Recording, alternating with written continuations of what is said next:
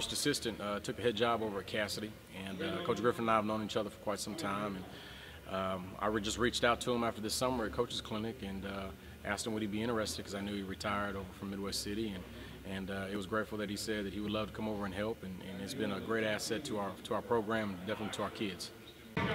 We're still standing around. We got 3 people over there, 1 here. That's not going to get it. You have to understand where you're supposed to be and get there to make us better. Well, I just think that he's always in tune and focused in the practice. He's always wanting to get our kids better. He's been, you know, when you got 42 years of experience and head coaching experience and multiple state championships that he's had, he brings a different view to the program and to practice of intensity, discipline, and making sure these kids stay accountable. Coach Griffin's a great coach. He teaches us, he really emphasizes the fundamentals, defense, boxing out. You know, just the experience he brings to the table is unmatched by any coach, in my opinion. He's added a lot of fundamental things. You know, he just taught us to play smart and make smart plays. Well, he had mentioned it before that he would love to have the opportunity to work with me, and I said I would think about it.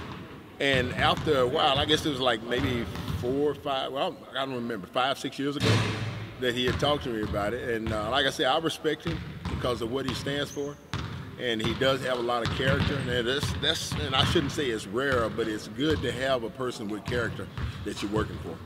Somebody that believes in what they're doing and not going to try to cheat to achieve anything, just going to try to work with what he gets and what he has and making the most of it. Come on, Trey, bring this way.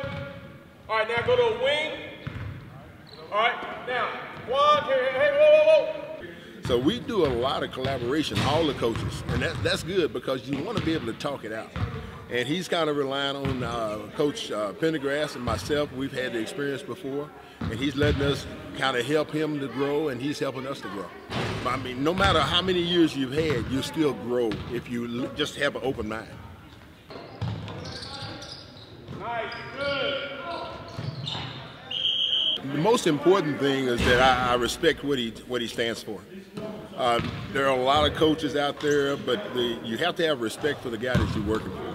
And I think he's on the right track with his kids. I think the kids respect him, and I think if they understand where he's coming from, the sky's the limit. You know, our expectations don't change. You know, our expectations last year was to get to a state tournament, and we were 1 game short to get there and try to push for a gold ball. And our expectations this year is to try to win a championship. You know, I think we have a good group of kids that are capable of going out there and competing for a gold ball. But you know, 6A is tough. There's a lot of good teams out there, and we just got to make sure we take 1 game at a time and play smart and play together. And as long as we continue to keep playing together and playing as a team, I think we'll be tough to stop.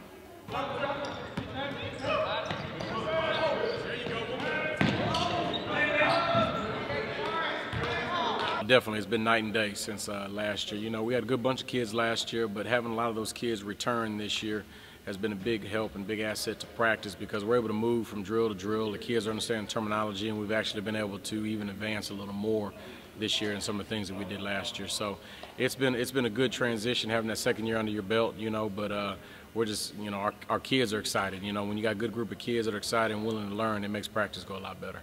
I mean, it's been pretty good. Last year, you know, it was not as good as this year, but it's gotten better. This year, being the 2nd year, we've been able to go a little bit more in depth into, you know, the offenses, defenses. He's been implementing more, you know, into our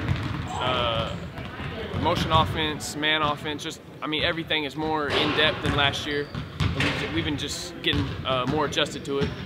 Well, of course, you know, Curran Scott has been one of our leading scorers that's returned from last year, and he's a junior that's going to do a remarkable job this year. You know, he's got a really good work ethic. He's put a lot of time in the gym this summer and even during school years of in the mornings, getting a lot of shots up and just wanting to understand and wanting to get better.